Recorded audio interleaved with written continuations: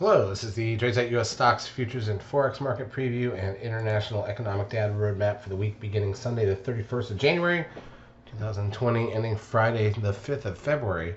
Welcome to February already. Statements printed on Friday after the close. And that's super interesting, obviously, and it is what it is. All right, in terms of the Forex side first, look, there's not much to say here again. I don't want to gloss over it, but I mean, look how flat it is. This is the dollar index daily chart.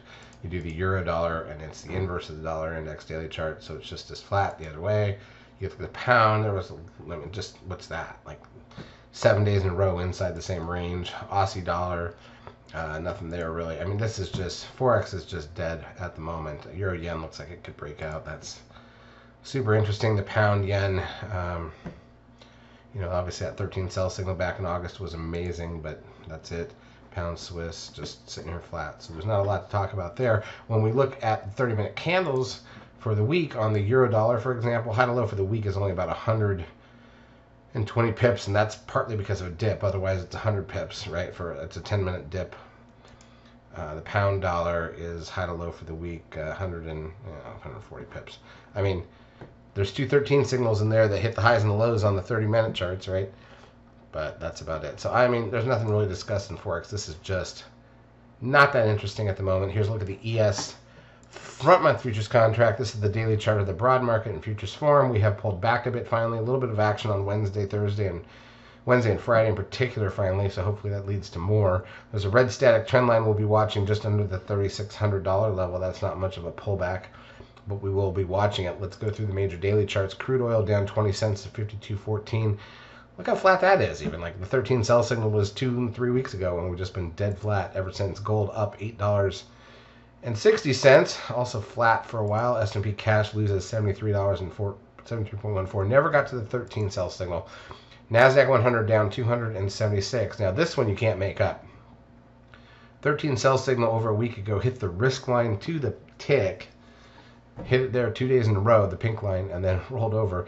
Target there is under 12,000, so keep an eye on that. The SOX loses 48 points for the session. The biotech's down 15.71.65, or up 15.71.65. Russell 2000 on there, and down 32. That's a big drop for the Russell. Let's watch that red static trend line there as well. The VIX up $2.88 now, all the way back up to 33.09. Trend closing at 1.40, so that takes the 10-day moving average up to 1.08. Which is no longer a signal, but remember we did have that 10-day moving average about 2 weeks ago get under 0.85, and that is a sell signal on the market, and that might be what we're feeling right now. NASDAQ advanced volume was 7.8 billion, down from the 2 days on Wednesday and Thursday. A lot of that was GameStop and all the junk that goes with that.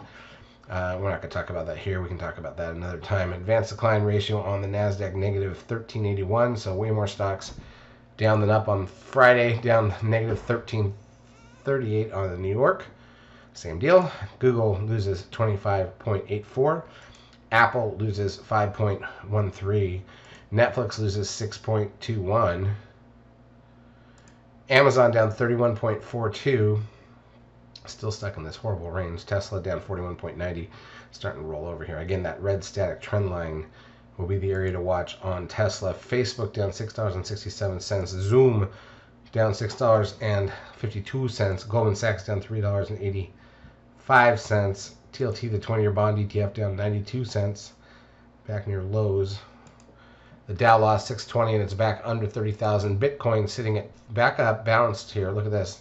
Now remember, this thing's still trading. So 34,980 currently. Got up to 40,000 here over the weekend almost. So it is what it is. All right, in terms of intraday action, here's the, we'll go to 10-minute candles like usual on the ES so we can see the whole week. And it was kind of strange. Monday, kind of a flat opening. It finally dropped on a little shakedown because they said the Washington might not be ready to do anything stimulus-wise, then back up, went flat. Tuesday, a small gap up, and then flattened out, closed about even. So at that point, we're flat, basically flat for the week. Wednesday, we gapped down, went lower, tried to bounce, then went lower. So Wednesday was some excitement for us. Thursday, gapped up, headed up, but then came back and rolled over and basically closed inside the opening 5-minute candle. Friday, gapping down, little bounce, and then sold off. Note the 13 sell signal. The risk line of that is the low. Can't make that up. NASDAQ side looks kind of similar, right? Nothing there. So we did lose a few points for the week, but we were basically flat even in the middle of the day Thursday. So it took until later than that to lose any points, which is fine. Is what it is. In terms of economic data coming out this week on Sunday, 4:30 p.m. Eastern Time. These are all Eastern Time. Australia's AIG Manufacturing Index, MI Inflation Gauge at 7, ANZ Job Advertisements at 7:30, Japan's Final Manufacturing PMI, China's Caixin Manufacturing PMI. Then we get to Monday, Australia's commodity prices, German retail sales, Swiss retail sales, Spanish Manufacturing PMI, Swiss Manufacturing PMI, Italian Manufacturing PMI, French, Germany, the broad European sector, and Italian are monthly manufacturing PMI. Italian monthly unemployment rate, then the UK's manufacturing PMI and mortgage approvals. European broad 5 a.m. unemployment rate, manufacturing PMI out of Canada, here in the U.S., and then ISM manufacturing PMI here in the U.S. Construction spending, loan officer survey at some point during the day. Japan has their monetary base, rate announcement out of Australia at 10:30 p.m. Eastern Time. Monday night, 10-year bond auction out of Japan, nationwide HPI out of the UK, French preliminary CPI, Spanish unemployment change, Italian and broad European flash GDP numbers, GDT price index out of New Zealand, here in the US, IBD tip economic optimism number, Ward's total vehicle sales, AIG construction index, employment change and the unemployment rate out of New Zealand, along with labor cost index, ANZ commodity prices, building approvals out of Australia, Caixin Services PMI out of China.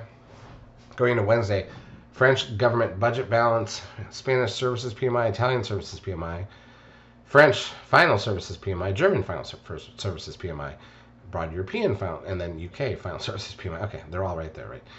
CPI flash estimate out of Europe at 5 a.m. Eastern Time on Wednesday. PPI also at the same time, Italian preliminary CPI, UK's 10-year bond auction. We've got the ADP non-farm employment change data here in the U.S. at 8:15 a.m. Eastern Time on Wednesday. Final services PMI and ISM services PMI here in the U.S. Crude oil inventories here in the U.S. Building consensus out of New Zealand. Preliminary ANZ business confidence. Trade balance out of Australia. 30-year bond auction out of Japan. Swiss SECO consumer climate. ECB economic bulletin out of Europe. UK construction PMI, Europe retail sales, Spanish 10-year bond auction, French 10-year bond auction.